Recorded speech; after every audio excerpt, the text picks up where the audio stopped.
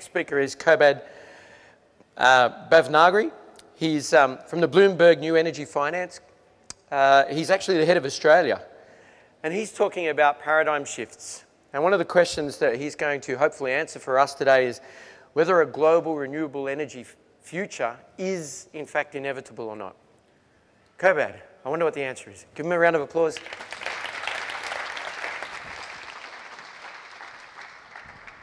Thank you, and hello to everyone.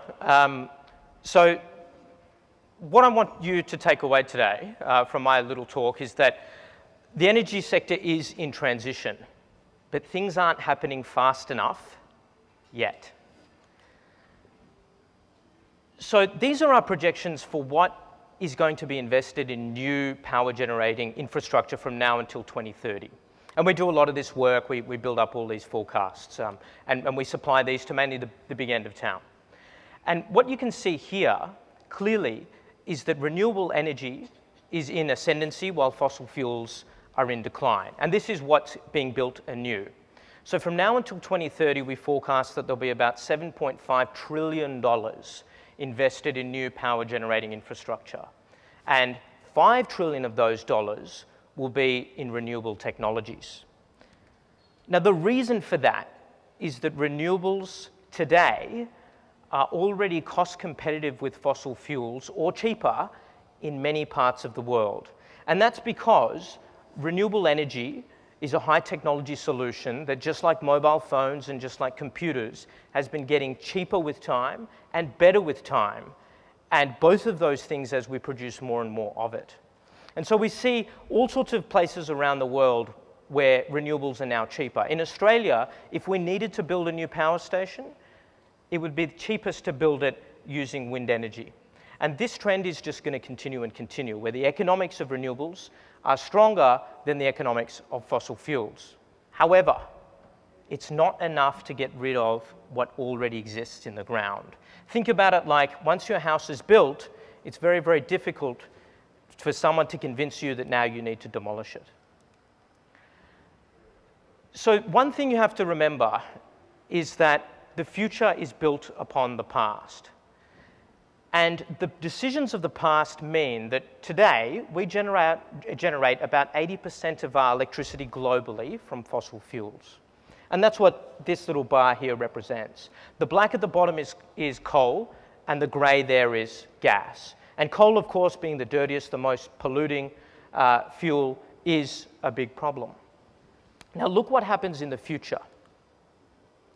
As renewable energy grows, those nice colourful segments up the top, that fantastic growth that we see, it's providing most of the growth in energy demand as the population grows and people want more and more energy.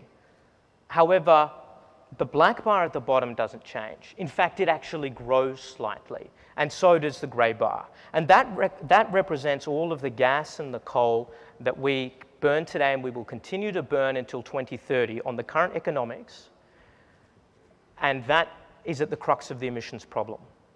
Right now, the economics suggest all of that is going to hang around and it's not going to go away.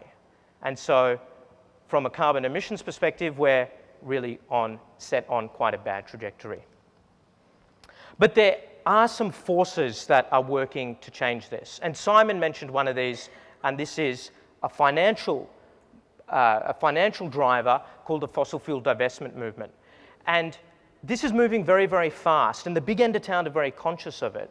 And once the major Wall Street type of banks and fund managers start to move money out of coal, then we could start to see disruption and change and withdrawal of some of that capacity. But it's a big if. The other thing is that technologies are changing, and the way we relate to energy is rapidly changing. Now more than ever, people are generating their own electricity using solar power, and that's reducing demand from the grid, of which most of that energy is supplied by coal. The other thing is new technologies are enabling us to use less energy and to use it in different ways that is more efficient. Again, reducing the centralized coal and gas generation. And then, of course, there is pollution. And in the developing world, and in particular China, pollution is so bad that people are literally rioting in major cities about it. And this really underscores and represents the fact that now we know there are better ways to generate our electricity than to burn fossil fuels. And increasingly, people like you and people who suffer this sort of world are going to demand better and better solutions. But one of the important things really for everybody to realize is that the solutions are very unlikely to come from politics. The UN is not going to facilitate a global kumbaya moment where all the world's governments decide that they're going to do something to tackle the emissions problem. Fundamentally, it's going to come from economic drivers, and most of those are going to be acting in their own self-interest. But when the self-interest is protecting yourself from risk, diversifying your fuel mix, and ending problems like this, there is lots of hope that things could radically change. And on that radical change, let me tell you this. Human beings are very, very bad at predicting it. So AT&T, a major telecommunications company in the US, commissioned McKinsey, one of the world's greatest management consultants, in the year 1980 to say, how many mobile phones will be in use in the year 2000? And McKinsey looked at this and came up with a really rational analysis that said, look, the batteries are really bad, they don't last long, mobile phones are heavy, they cost a lot, and the coverage for the network is terrible. So we estimate only about 700,000 will be in use in the year 2000. Today, we sell that many mobile phones almost every day. And the same is true of the energy sector.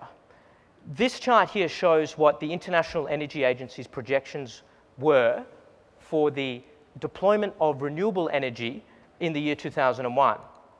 And this is what happened every year as they got it wrong, and it was exceeded, and their forecast went up and up and up, doubling almost every time. And that line up the top is our view, which is more bullish than any of their major forecasters out there. And yet still we have been wrong. And we can only really hope, for the sake of the planet, that people like us are very wrong, and that the disruptive change and some of the solutions you're going to hear about today will make things change much, much faster. Thank you.